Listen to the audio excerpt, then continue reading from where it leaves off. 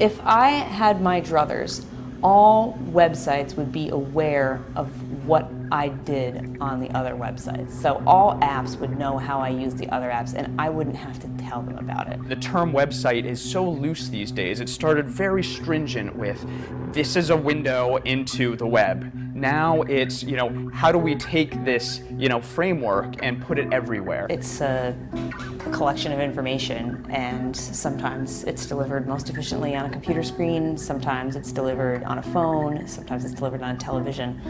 I think they're going to become kind of less and less important as a destination, though. If somebody's coming to us with the idea that they want to do something with a website, I think the first thing that we probably want to think about is a website something they should be doing?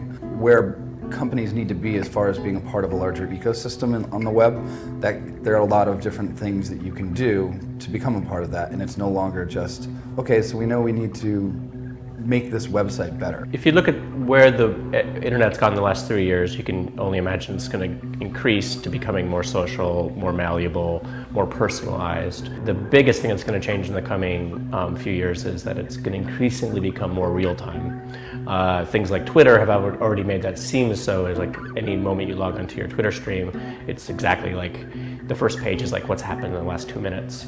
And you don't even go back in time usually. You just like look at what's happening right now at this very second. It's interesting to kind of contrast things like old school analytics programs and things like Chartbeat, where people used to care about how many page views we got this week or this month, how many unique visitors we got. Now people almost seem to care about like who's on the site right now.